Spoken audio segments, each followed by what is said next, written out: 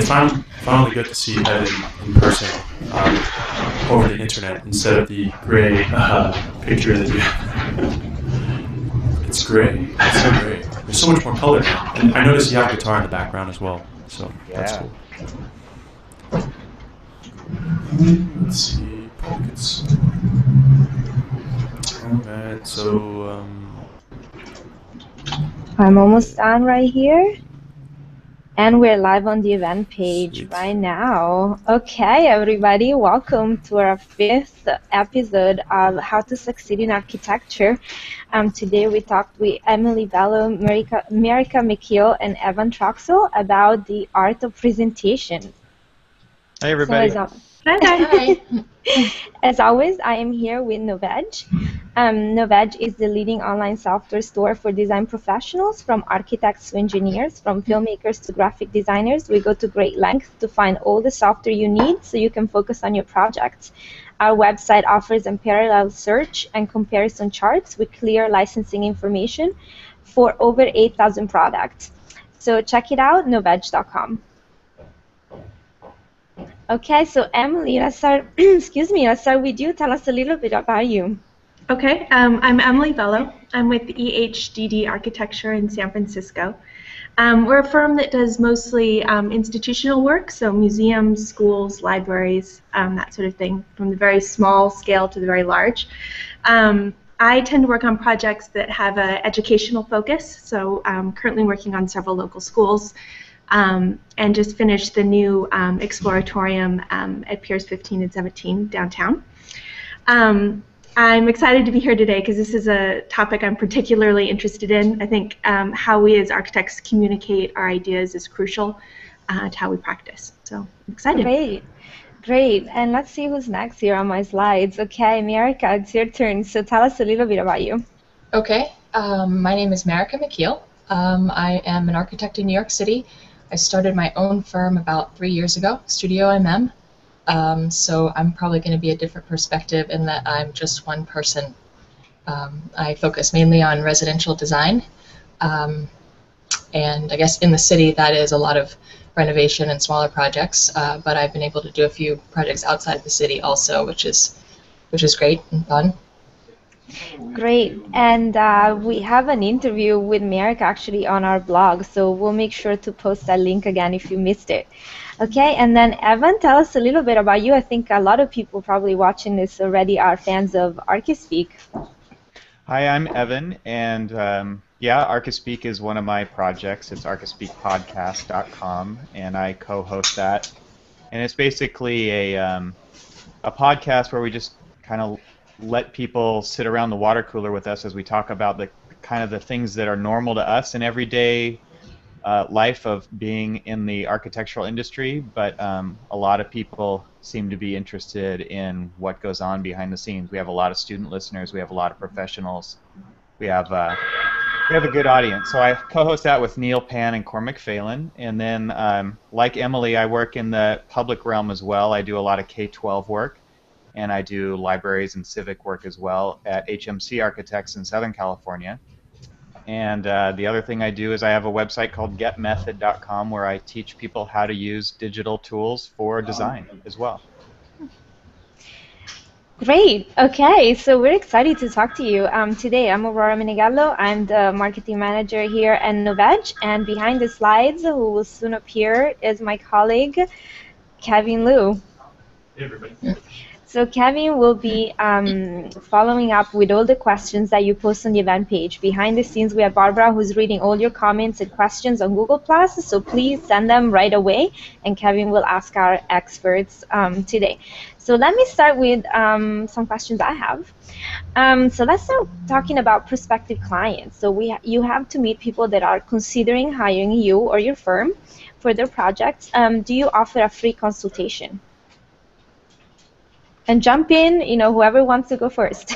So I'll start. I think, we often meet with prospective clients. Sometimes, if it's a school, for example, we'll do a campus walk with them. I think it's really important to meet people in person and really figure out who they are, their culture. Oftentimes, we'll invite them into our office so they can see how we work and how we practice.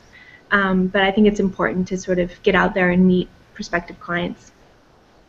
Great, and what about you, Evan? Yeah,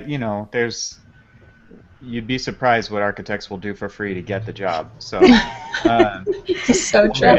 or maybe not. I don't know. But yeah, we do a lot for free up front. And basically, there's a lot of times where we'll go into an interview. In fact, I'm prepping for one right now, and we're going in with a lot of ideas because we oftentimes treat the interview like it's our first meeting because we want to get to work. We want to work on the project. So we like to show them that we're ready to work on this. That's great. And what about you, America? Yeah, that's a great point. I definitely do go into the interview with okay, so how do we start? And I've found that usually works pretty well with them just getting to know me and getting right into it and giving me all of their ideas and feeling like we're actually starting to think about what they want. So yeah, that's a great way. So it sounds like you already go there with some ideas right off the bat, right? Yeah. All of you. Okay. Do you bring a team with you? Do you go by yourself, or do you have a team or anybody else supporting you during this initial presentation? Just me. Okay. What about everybody else here? What about you, Emily? Because you work at a larger firm. Yeah, I think it really depends on the project, but we work within teams. No one designer is designing the full project, and so we generally bring a team of people with us.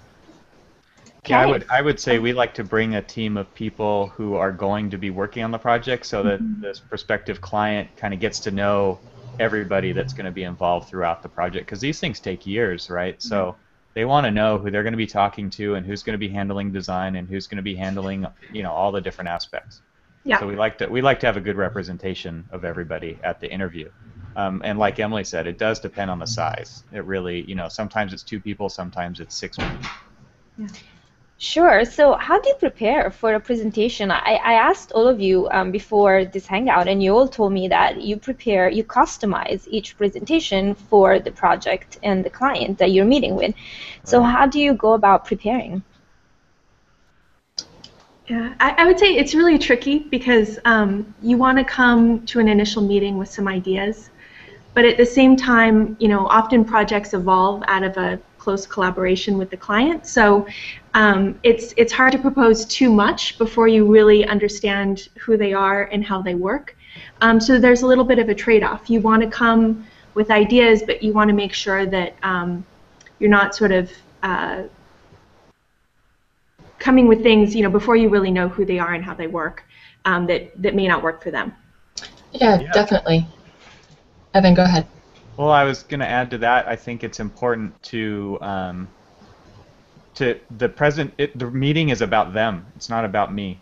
And so it's really, you don't, like Emily said, you can't show up with too much because that's all stuff that you're kind of proposing, and it's more about you at that point. And so you've got to work with them. And sometimes my favorite way to go to an initial presentation is with a blank roll of trace, and just sit down at the table and just start sketching ideas and talking while drawing, and they just get a feel for kind of what this process is going to be like. And it's really fun. I mean, because then you can say, oh, we can try this and we can try this, and they get an idea of how you work, because if they feel included, there's a lot more ownership, and they're spending a boatload of money on these projects, so they want to be a part of it. Yeah. That's a great point. So I'm really hearing like you want to bring ideas, but you want to give a strong signal that you're open to their ideas and not come in as I know what I'm doing and Well, it's their money. Yeah. Yeah, definitely. America, do you have anything to add to that? Well, for me, it's a little bit different, probably. I can present a lot of what I have done, and it's since I focus on residential. It's therefore I'm presenting a lot of residential, and at the same time, it's not necessarily we'll do the same thing here, but it is these are kind of ideas as well. But yeah, the trace, Evan and I talked about that the other day. I may not do that on the very first meeting, although maybe I should. But definitely once you're not even just working, but maybe the next one where they kind of have seen you, you've gotten in. And then it's okay, let's go, and the trace. I think that's a great idea with the trace. I'm going to definitely steal that one. Great, fun. we're all learning already. Yeah. Okay, so let's talk about the tools that you use. And I know you all use different tools in different situations. So how about we start with Evan? Do you want to talk about one of the tools you use? Yeah, I've got a few that, if we have time. The first one that, like I said, I like to go into a lot of these just analog, but I also like to play with the toys, and usually those are digital. And one thing that I like to do is try to get the project into the client's hands. And so maybe this isn't a first presentation, but there's lots of presentations throughout the timeline of a project. And so one thing that I like to do, and let me share my screen here, is I like to use an iPad because it's something that I can put right into their hands and they can drive the project. And so let me turn this on here real quick. Okay, I see your screen. There's a lot, including me. Yeah, there's a lot. Not showing. Okay, I'm gonna be back here on the big screen until you find the iPad. But I like the idea of the iPad. I mean, that's great. Yeah. It's a great tool to use, and you can take it with you. Okay, now I see you're ready. So do you guys see my iPad on the screen there? Yes, we'll see. All right. So basically, this is a tool that I've recently found. It's called Revisto, and their website is revisto.com. And this is, we use SketchUp, we use Revit, we use a lot of different tools. And basically, this is a program where you can output a 3D model, and then what it allows you to do is you can see these little arrow keys down here in the lower left-hand corner. It's kind of like a video game. So the client kind of gets to look at their project, and they get to take it for a spin. And when you do that, when you give it to your client and then they pick it up and they kind of already know how to use it because they've got kids who play video games or they play video games themselves, what this lets them do is, you should see their jaws drop and their eyes pop wide open because it's really fun just to get in there, and they get to control where they're going to look. They get to fly around where they want to fly in, and they want to go in and look around a building. They can go in and they can just look around. And that's really fun for them. So that's one of my kind of favorite things to do is just try to figure out a way to get the project into the client's hands. So that's one. That's great. So I'm gonna ask Mirka to show one with us, to share one with us before we get back to Emily and Evan. So Mirka, do you have a tool or something you use? Yeah. Nothing quite as cool as that. I thought I was like, why are you asking me? I use my iPad also, but excuse me, I have not used that tool on it, and that is very cool. I usually just go in with, as I said, my past work or some examples of residential that I've done, and I'll show that on the iPad. And it's rather than printing something out where they it's like, okay, great, now I've looked through it, what do I do with that? I always think, if I have the iPad, they can look or not, or we just talk. So. Same with the iPad, but yeah. So you show them pictures or videos of your previous work. Mm-hmm. Is that what you mean? Yeah. And Evan, was that a model of something that you prepared for that specific client? Is that a new design? Yeah, that's a community center. So that's the kind of client where there's actually like 40 clients, and okay. So you've got 4 different committees with 10 people each on them, and so that's where I think, again, it really helps. It depends on the size. If it's real intimate, I might not do something like that. I might just have a physical model, and we can hold it up together and look at it. Like America's there behind her on the wall. Just an analog physical model is something that's great for people to be able to hold in their hands, but when I've got a group of 10 or 20 people that I need to show this to, or it's a community meeting, sometimes it helps if everybody sees kind of their leader holding this thing and getting excited about it. And so that's when, again, it depends on the dynamic of the group for why I might pull this out of the bag of tricks versus something else. If you don't mind, Evan, if you're in a big group, would you ever put something like that up on a bigger screen? For sure, yeah. And then you're going through it. One of the things that we'll do is we'll just project this from the iPad straight to a projector that's up on the wall, so people get to see what the person's looking at. Or you can even Oh, have wow. multiple people have iPads, and they can all be doing the same thing. It's very cool. Yeah, it's fun. Yeah, the great thing about all your experience here is that we have experience from, small projects or projects where you have only one or two clients. Like in America case, right? You might just be pitching one person or a couple. And in Evan's case, like he might need to talk to 40 people and multiple committees. So it's a different strategy, right? Yep. What about you, Emily? What tools do you use? Yeah, so I loved that iPad app. I think that's great. I was sort of thinking as sort of an alternate way too. Often we have a lot of success by, and I'll try to share this here as well, by actually bringing the client out on the site and walking through with them. So let's see. And bear with us while we prepare here for the screen share. Okay. So, for example, can you see my screen now?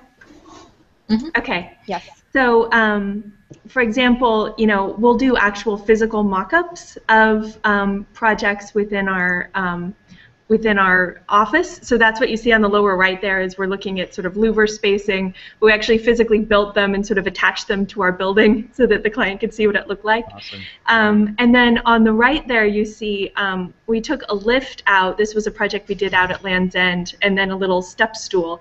So getting the client out there to say, okay, this is where the floor level is going to be. This is what your view is going to be. But just That's to be great. out there on the site and really interact with it, I think is really important, and to get them to really see what they're going to get. And then on the left is a prototype we did of the glazing system for the Exploratorium. So the exhibit designers actually took this prototype that we made, which was just silk screen, so it was a little bit more portable, of a fritted glass material. So they actually, took it to the beach, took it to their existing site and sort of played around with it. So having also more of a hands-on approach in terms of the tools, I think is also good. Oh, that's great. So it's like going back to physical things, right? Like it's a very analog side. Yeah, that's wonderful. That's But wonderful. that's perfect for clients, and that's actually really great because that's something where big or small firm, either one. I'm gonna use that one too. I'm learning a lot here. This is great. Great. So what other tools, Evan? Do you want to share another tool with us? Okay, I can show you another iPad one. This one kind of blows people away. It's augmented reality, which is kind of a mouthful, but it's really fun. Let me screen share again here. Gonna come up eventually. Start screen share. There we go. Okay, so this one's called Augment. This is a free iPad app. They have kind of a monthly service that you can pay for to do this, but they do have a free version as well. And so what happens is, let me start up Reflector here again so you can see my iPad. And what this allows you to do is basically you can have a marker on the screen. Can we see it yet? No. So we see just black. the iPad and then a blank, a black screen. Let me refresh it. Sorry. You know how this technology stuff is. We're live, so that's it's a fun part of being live. Okay, so a lot of times we'll take our models and we can put them like in front of them. So you guys are seeing like what I'm seeing through my iPad right now. And so this is the same 3D model that I was just showing you, but it appears to be sitting right on my desk, right? And so they can take the iPad and they can come down and they can look at their project, and this kind of again freaks people out because they're looking through a magic window. They're looking through an iPad, and on the table is just this piece of paper, But as soon as they look at it through the iPad, it's there. And so another thing you could do is you could grab a little tracker like this, and you could actually sit it right on that, and you could look at it that way as well. And then last, real quick here, is you can actually take a site plan. It's really sophisticated. And you can actually put the building on the site and move it to the right position so they get an idea of exactly what this thing's going to look like on the site as they go around. And so again, this is just, really fun toys. It really makes a connection because this is more of, as soon as they see this kind of thing, they're like, wow, these guys they're high tech, but they're also letting me drive it, and they feel really involved in the project when they do things like that. So that's the kind of thing that it's really fun. Wow, that's great. Will you post the links for these two iPad apps on our event page when we're done with this? Yeah, for sure. Awesome. It's really That's fun. great. Yeah, anybody else that has, I think Evan has more tools here to show us. So before we let him show us some more, do you, Merrick and Emily, do you have anything else to show us? I can't really compete with that. It's not a competition. I had one quick thing. It's not nearly that cool, but let's see. I think one thing that's sort of that we think about a lot too is how to not only communicate the project, but how to communicate the design process, and how we go about the design and what a client can expect as part of the process. So here, for example, is something that we did for the. I'm gonna stop you for a second. Yeah. Oh, okay. Now it showed up. I'm sorry. I was just seeing a blank screen. Okay, go ahead. So just to sort of, I think it's important not only to document your process, but to be able to communicate to current and prospective clients about how it really works. Site investigations, meetings, charrettes, models, the set, testing and meeting, but. So figuring out ways to communicate that as well, I think, is also important. No, you brought up. I would say that we include that kind of stuff in all of our proposals. It's important to just show how you work, and like Emily also said, bring people to your workspace. And even if it's a messy room, it doesn't matter. Like that's your process. Architecture can be messy, and that's okay. I think that's definitely a good point.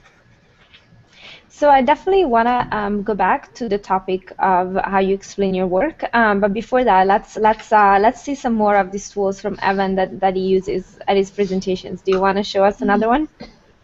Okay. Well, two more, if you have. I have one more. I can Okay. show you again. I'll show you my desktop here real quick. So here's a 3D model. Are you guys seeing it? Mm-hmm. So this is a 3D model that I made. This is actually not an architectural project per se. It's not a building, but it is a bunch of little buildings. And this was a model that I had built, and you can kind of see there's a lot of detail going on in here. It's like an art piece. I even etched my signature into the bottom of it. So this turned into a 3D printed model. And so let me go back to no screen sharing and show you the final printed thing. So you can see here, this is made with just it's a $2,000 MakerBot Replicator 2, and it's a really fun 3D printer. And it takes about 6 hours to print something like this. But again, this is the same thing as an analog model, but I wouldn't be able to build this much detail because my skills are totally gone now that I'm out of school. But when you put something analog in your client's hands, it makes a huge difference. It's just like you were saying earlier with materials, and if they can touch it and feel it, it creates more of an emotional connection, and that's really, I think, a huge part of a successful project is when they get so involved and they fall in love with it because they get to touch it and be part of that process. That's a huge deal. So that's 3D printing. That's we talked about this on one of our podcasts once, but there's lots of information online. It's not as easy as the movies make it seem, but it's not too bad either. So it's really fun. I recommend it. You can get printers for $500 now, 3D printers that sit on your desk that can make stuff about this size. So that's really fun. That's awesome. And I have a question for you from our audience, Evan. So let me read it right here. It says, what is Evan using to display his iPad on his computer monitor? Oh, it's an app called Reflector. And I don't know if I know the address right offhand. It's Reflector with a K? It's Reflector with a C. Oh, with a C, okay. It's airsquirrels.com. So and, maybe I'll ask you to post that. The first time I've used it, but I thought, yeah, this can be perfect because you'll never be able to see what I see on my iPad unless I can get it on my screen. That's great. So would you mind posting that for us on the event page after the Hangout? Yeah, no That problem. is all. Yeah. And is that app, do you know if that app is also for PC or just Mac? I believe it's for both, yeah. Great. Okay. So I have another question here. It says, anyone use, let me switch the screen here 1 second. Anyone use AutoCAD 360 to show client drawings using their tablets? So does anyone use AutoCAD 360? I have used it, but I don't use it that much. I kind of prefer to just have PDFs on the screen because then I can just draw right on top of them. So if I'm on if I'm on my iPad, I'll use something like PDF Pen or Goodreader, something like that, and I can just draw right on top of things and make notes and then send it back to them or email them a copy. Great. How about anyone else here? I think we've played around with it. There's also a Revit model viewer that we've played around with a little bit through AutoCAD. And I think it's just getting it to run smoothly enough to where it's effective. And again, being able to draw over it, like Evan is saying, is useful. So great. Okay. So I think this is a good time to